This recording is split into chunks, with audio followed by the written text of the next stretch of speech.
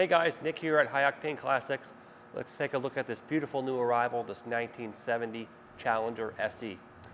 This car was customized by Mr. Norms early upon its life. It is finished in this beautiful metallic yellow with lots of pearl.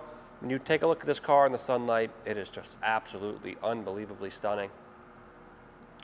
You take a look along the side of this car, it is show quality throughout. There's not a ripple, there's not a ding, there's not a scratch on the side of this car. It is rolling on staggered 18-inch in the front and 20-inch in the rear American racing wheels with 4-piston disc brakes all the way around. It does have an upgraded 440 in it. Let's take a look at that.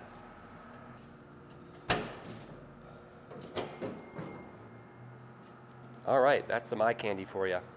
It is a built 440. About 525 horsepower.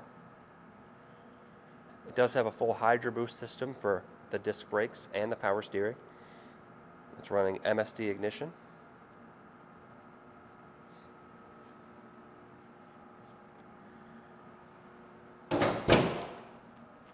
All right.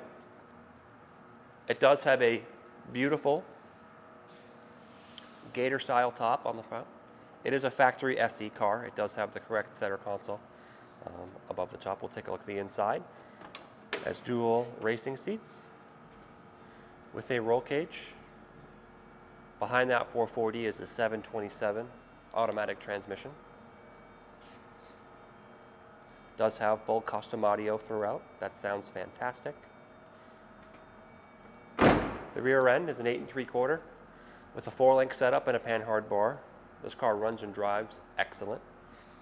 Does have a white go wing with the RT stripe on the back.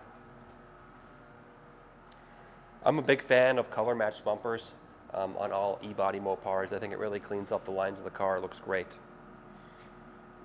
Runs through 3-inch exhaust with Flowmaster mufflers. That sounds fantastic. We do have our quick released gas cap right there. That works as it should. Again, just as the driver's side, passenger side, just as nice. Clean and flat and wet sand and buffed and beautiful. Does have its Pentastar on the passenger side fender, just like it should. Now, if you have any more questions about this car, you can call our sales line, and we will be more than happy to answer them for you. Thanks so much.